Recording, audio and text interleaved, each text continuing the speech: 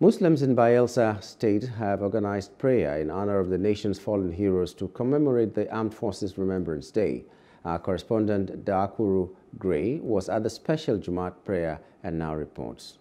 The 15th of January is Armed Forces Remembrance Day. It is an annual event set aside to commemorate the nation's departed officers as well as to honor living veterans. Although it was formally celebrated on 11 November in honor of the end of the First World War, however, upon the government victory against Biafran troops on 15 January 1970, the day was changed to 15th of January in commemoration of the conclusion of the Nigerian Civil War. To mark the day in Bayelsa, the Muslim community in Yenagua took out time to pray for the nation's living and fallen heroes at the 16th Brigade Mosque. The purpose of the Juma service and prayer was to pray for the souls of the departed heroes, the victory of all the 7 military officers, and to reassure all members of the armed forces that the nation is behind them. It is for the purpose of praying for the souls of our departed colleagues and for also to pray for the victory of all our serving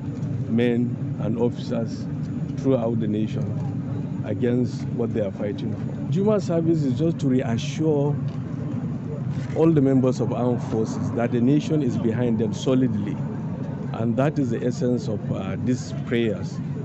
The nation is always praying for its armed forces to ensure that we achieve all our assigned tasks and responsibilities. My advice to the military today is that they should put more effort.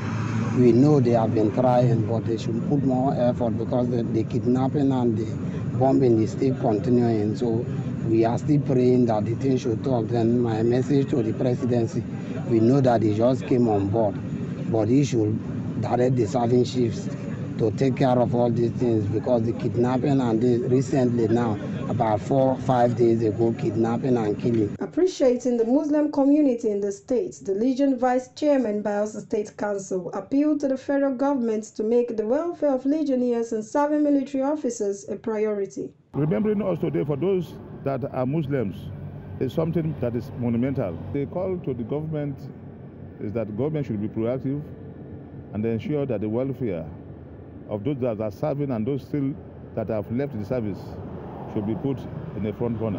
Those that have retired in the developed countries, before you leave the system, your building, the place where you will stay for life will be built. But here, most of us, more than 99% of us that serve in this country, in the military, when we leave too, we don't even have a bachelor house to stay. Last year, President Bola Tinubu approved the sum of 18 billion naira to cover the group life assurance benefits and other entitlements to the families of 7 members who lost their lives in line of duty. Dakuru Gray, Plus TV News Bayelsa. Hello, hope you enjoyed the news. Please do subscribe to our YouTube channel and don't forget to hit the notification button so you get notified about fresh news updates.